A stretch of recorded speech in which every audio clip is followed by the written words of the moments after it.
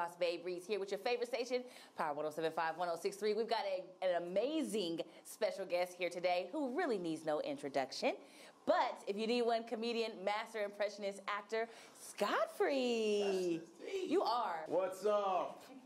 Master impressionist. I just happen to do voices online, and now someone's like, "You're a master impressionist." You're dope. It's so natural. So appreciate that. So we've got some rapid fire questions I'm going to throw at you. Are you ready? Rapid. First thing that comes to your mind. Come on, you're slow. Okay. You ready? Go. Favorite sports team?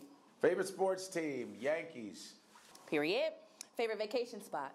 Man, favorite vacation spot? That's a tough one. Or somewhere you had like the best time? Tokyo. Tokyo. Period. Favorite rap group? Wu-Tang Clan. Period. Okay, favorite rap song? Triumph. Okay. Kendrick or Drake? Kendrick. I love Drake though. They can really never make me hate Drake. No, I don't hate Drake, but he sings and does he does this weird. Kendrick rhymes. Period. Okay. Favorite actor? Denzel Washington. Period. The King. Favorite actress? Favorite actress. This is a good one. I love Angela Bassett. You were gonna say that. I knew it. I was thinking that. Auntie Angie, we love you, okay? Yes. Best part about being famous? Best part about being famous, get privileges, privileges. I like privileges. People do like go the extra mile to do stuff for you, but I'm appreciative of it. And I don't feel entitled, and I treat people with respect. I don't ever think I'm gonna get what I want, but it's nice when people do, and also being greeted in the street by like public servant. I like when bus drivers stop their buses and honk. I think that's the coolest thing. Garbage men are like, yo, because city workers don't care about nothing but their pension and all their properties. And then when a garbage man stops, when a policeman stops, when a bus driver stops, that is cool to me. That's just something about city workers. I feel that. That's dope. Yeah, that's cool. I appreciate that. You're a very humble guy. And you don't have to be, because I would say grounded, because humble is actually a terrible definition. I looked up humble. It says feeling that you're less than. Grounded is, to me, is much better. Grounded is like, because that's just me naturally. I'm not, when you hear people like, oh, this person was an a-hole, it's because they were always that. Yeah. They just needed more money to be able to be that. That's all. But I'm always like this. You know what I'm saying? I got to give another shout out to Jelly Roll. I met Jelly Roll. I was with Jelly Roll a couple of days ago. You talk about one of the nicest human beings, and he's huge. He's doing Madison Square Garden. Tonight. He's massive, and I was going to go. He invited me. He's a fan of mine, and I'm going to tell you, talk about grounded and just a good guy. And I wish him all the success. He's such a good guy. Yeah. And you can be successful and be good person. You can be a good person. You don't have to be an idiot. You don't. Do not. Yeah. Amen. Okay, what is your top 5 stand-up lineup? Pryor, Carlin, Red Fox, Paul Mooney, and Joan Rivers. Okay. I love Paul Mooney. He's a legend. All of them. Chicago House Party. Period. I knew you were going to say that. Favorite place to perform stand-up? The Comedy Cellar in New York City. Okay, of course. What is the worst part about being famous? When people just kind of interrupt, they kind of just barge in on your space and think you owe them something because they've seen you on something and they don't treat you as a human being. And then when you answer them back, or they'll say, yo, tell me a joke. I go, I'm not a clown, bro. Right. And then now they want to get aggressive with you. I go, no, but I would have said that even if I wasn't a comedian. I'm acting exactly the way I act. People know in college, I'm acting the same way, like, yo, why are you talking to me crazy, dog? Why are you doing that? Period. Yeah, when they do that, because it's insecurity, so they got to either be on some hateful stuff or nice. And if someone's cool with me, I go, oh, man, I appreciate that. But when they're like this, yo, tell me a joke, I like, do I look like a clown? And now they get mad. And why you being so upset? Then they'll go, yeah, Godfrey was an asshole. I go, but did you tell him what you did first? First, tell him how you behaved. Make sure you tell both sides. And then your friends will be like, but why'd you say that to him? You know what I mean? Like I have an example. Now they're questioning you. Like, I was minding my own business. I have an example. I was in a vitamin store because I like health food stuff. So I was in a vitamin store. GNC? Nah, you don't see it's trash. I was in a vitamin store. It is. You don't see it's so bad. I was in a vitamin store, and I was like looking for stuff, and some dude came up to me. I don't know, he was wearing something. He was like, yo, you think you funny? You think you funny? And he was just doing it back and forth. I was like, what's wrong with this dude? He's like, you think you funny? Man, what's up? And I'm like, I said, I guess you're supposed to be scaring me or something like that, right? I said, man, I'm from Chicago, bro. All this thing you doing, whatever. I'm like, yeah, whatever. So I just did. He was just bothering me, and a lady that was behind the counter was like, why don't you get out of here? Why are you bothering him, right? So I walk out, I leave the store, and then a few weeks later, I'm walking down the street, and I see this dude with dreads. He's on a laptop.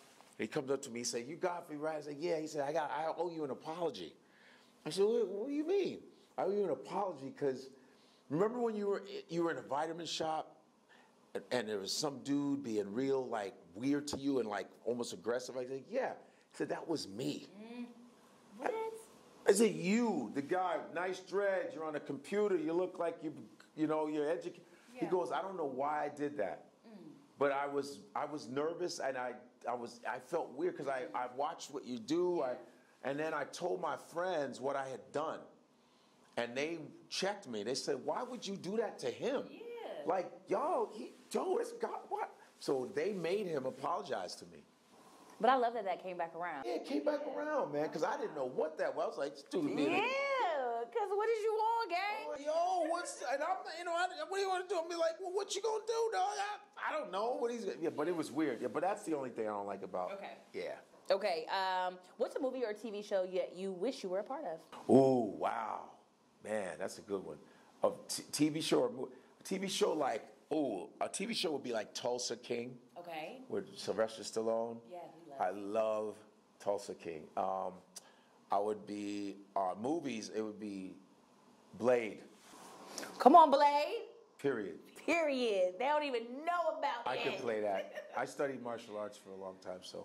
What was that movie? It was a movie recently where they had what was it? It had Blade and a couple of older Deadpool. That's what it was. Yeah. When they popped up, I was like, oh my God! I was telling myself, like, you don't even know who that is. But people have to understand that Snipes is the reason why Marvel is back up on its feet. It was Blade, because I met Stan Lee. My friend used to work for Stan Lee, and I met Stan Lee 3 times. And I was able to hang out with Stan Lee by myself in his office at Power Entertainment. He's 89 years old, and he walked me around, and he comes up, and he points to Wesley Snipes. Wesley is a big poster. He goes, Wesley Snipes is the reason why we're saved. Wow. The reason why Marvel is not in trouble is because of Wesley Snipes. Wow. Wesley saved Marvel, but we ain't seen another Blade in 24 years. But we've seen Avengers, we've seen Iron Mans, we've seen Hulks, we've seen Spider-Mans, we've seen all that, but Blade hasn't shown up again. But I'm glad that Ryan Reynolds brought Wesley in because Ryan Reynolds was in Blade 3.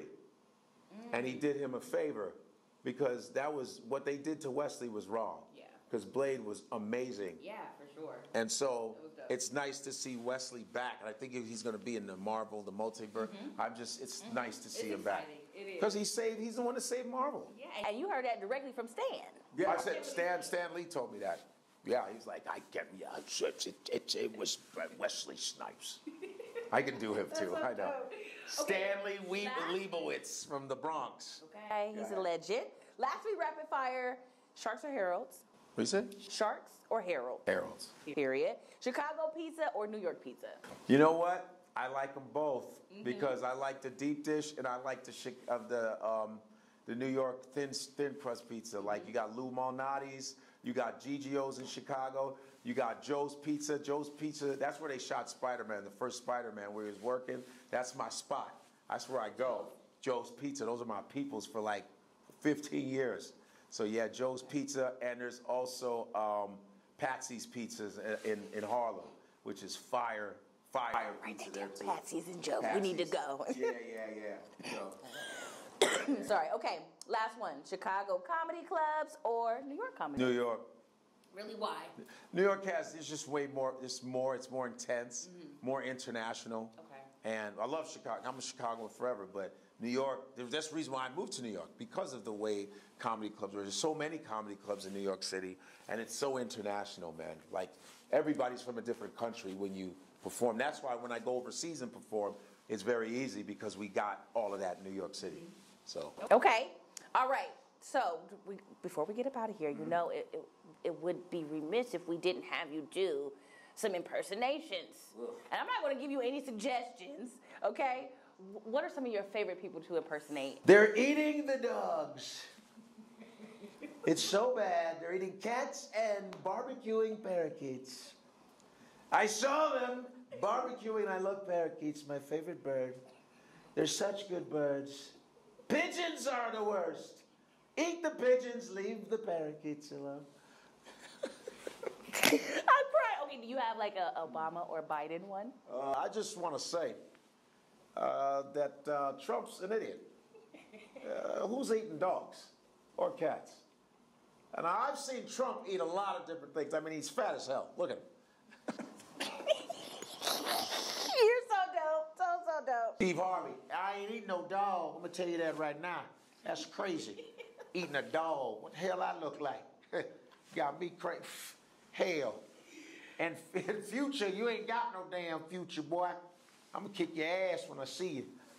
Thank you so much for coming today. We appreciate you. Give it up for Godfrey, rapid fire question. Bang, bang, bang, bang. We tried to go as fast. Where can we follow you? Because you got a new Instagram, right? I have a new Instagram, guys. Godfrey Comic. C-O-M-I-C is my Instagram. My YouTube channel is Godfrey Comedian. And my podcast is In Godfrey We Trust on the Gas Digital Network. And I have a GoFundMe because I'm shooting a special next year, and I want to raise the money on my own because a lot of us, like my boy Ali Sadiq, who you should watch his Domino Effect on YouTube.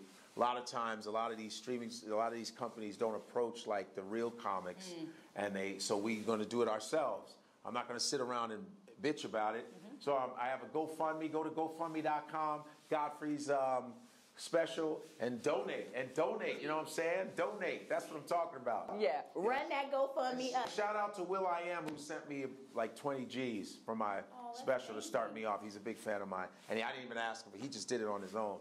But from Black Eyed Peas. Well, we're looking forward to see that special, period. Oh, no, it's going to be dope. Thank you for coming in today. I hope this gets to people. I hope we're not wasting our time on this. You guys got to come and see real comedy. Like, come on now. My man, Akeem, it's going to be off the chain. Like, I don't even get it. Anybody you go and see, I'll smoke all of them. Period. I'm trying to come tonight. I need a ticket, though. All right. I'll smoke all of them off stage. Watch what I tell you. And he said what he said. I told you I'm the greatest. I'm fast, I'm pretty. I shook up the world. I am the greatest. Nobody can mess with me. Joe Frazier, you're too ugly to be the champ. I'm the greatest. I'm so fast, I turn off the light and get to bed before the room gets dark. I'm fast. Okay, and that's a wrap.